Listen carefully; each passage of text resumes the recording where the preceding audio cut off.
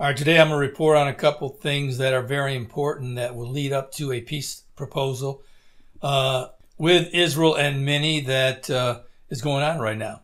Number one, this report is coming out of Ynet News. And the report is that top U.S. officials to mull greenlighting Israel's annexation plan. And as you can see from the picture that Jared Kushner will be there, Secretary of State Mike Pompeo will be there, and of course Jared Kushner will be there, but more importantly, President Donald Trump will also be in attendance. They don't know exactly when he'll show up, but they're saying he will be involved in this meeting. And this will all take place on July the 1st, or sometime in that area, I believe. But the article is indicating that it will start July the 1st.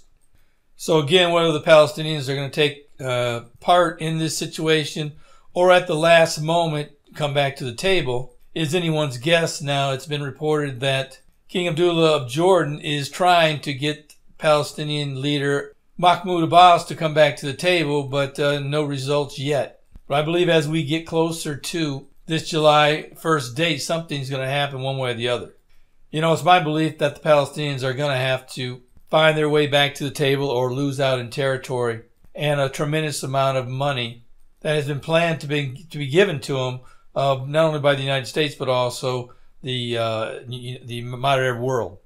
And speaking of the modern Arab world, Iran has sent a message to the Arab states, so that means that they're worried about the normalization of ties between the modern Arab world and Israel.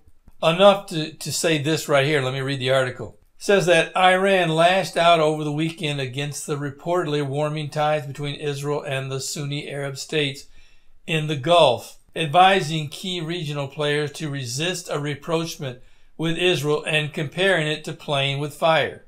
Now, this message was stated over the weekend by an official by the Islamic Parliament of Iran, and he further stated that the normalization with the Zionist regime will not help the security of Bahrain or Saudi Arabia. In other words, he's trying to let these particular countries know who are trying to normalize ties between Israel, that even if Israel is in your corner, that's not going to save you if Iran does decide to attack you.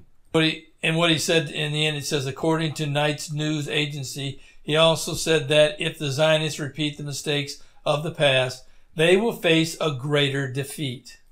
So there's many that say that this Israeli United Arab world normalization of ties, peace treaty, whatever you want to call it, is never going to happen. But when you have Iran come out and indicate that they believe it's possible that it could take place, and they're warning the modern Arab world not to get involved and not to do this, there's a strong possibility that this peace, at least between the modern Arab world and Israel, is going to take place.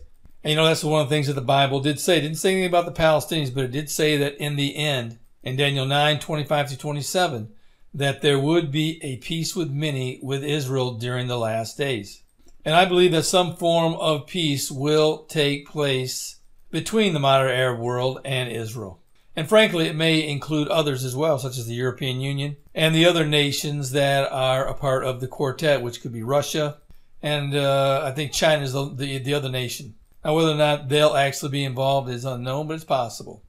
But if Iran didn't believe that this is possible and it could happen, they would never have come out and stated this warning.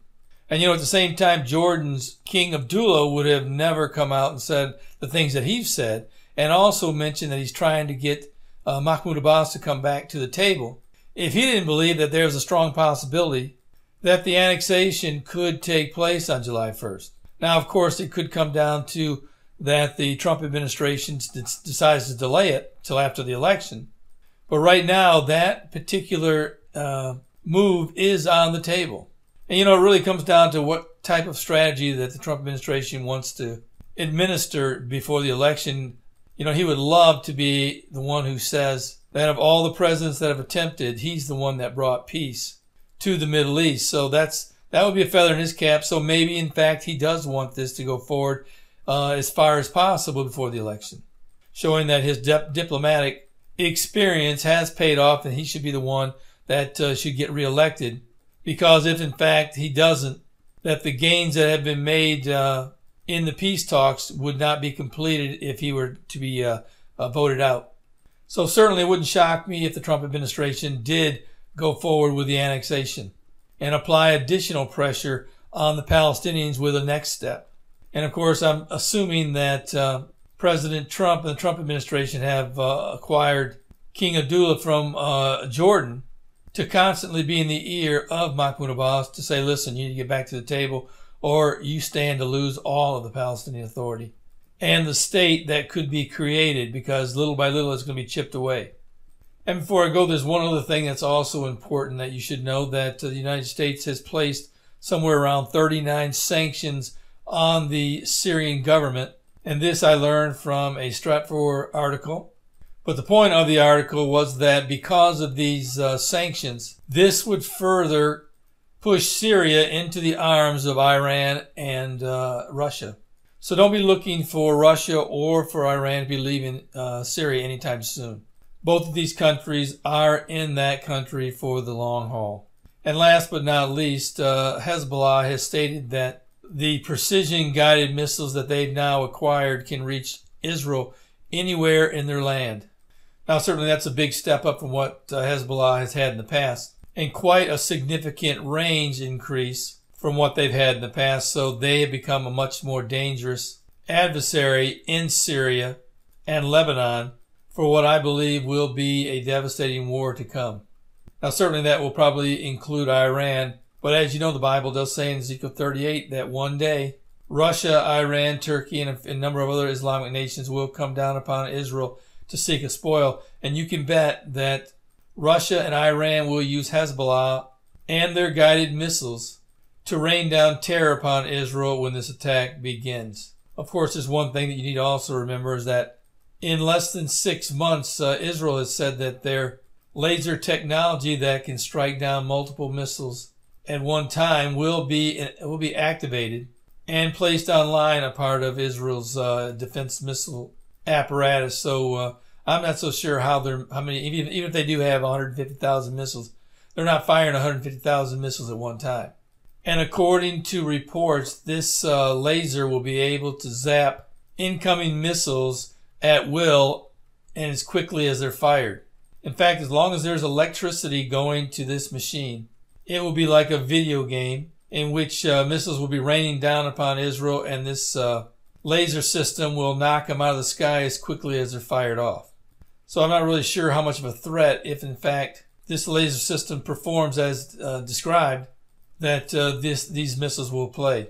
But if this system's like anything else that Israel has created regarding missile defense, it's likely that it will be near 100% accurate.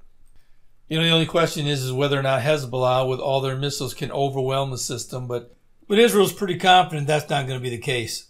So this is what you need to be looking for in the next couple of weeks. Of course, Israel is going to be working with the White House to create a updated map of Israel.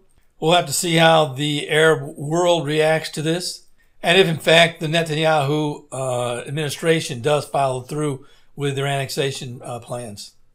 I hope it's not delayed, but you know, there's that chance that it could be delayed. But you should remember that many of the players involved in this simply don't believe that it's a hoax, nor is it going to be delayed. So that's what I have for you today. I would suggest that if you are not getting my videos at this point in time, click on the subscribe button and the notification button, and also like the video. And if you get a chance, I would also ask you to share. And if you don't know the Lord, today is the day of salvation. Don't put it off. Today may be your last opportunity. You know, 150,000 people will die today. The Bible says that the vast majority of them will end up in a burning hell. Once you get in that predicament, you can't get out. There's one thing you need to remember: both heaven and hell is eternal. So I would encourage you to choose wisely. And you that are Christians, you need to copy my Tribulation Period Survival Guide. Go down to the description section of this video. Get a copy for your lost friend or lost loved one. I would recommend that you get a paperback copy so you can physically hand this book to them, and they'll have it when the rapture takes place. So I hope that you'll take advantage of this. Well, this is Terry Malone with the Calvary Prophecy Report.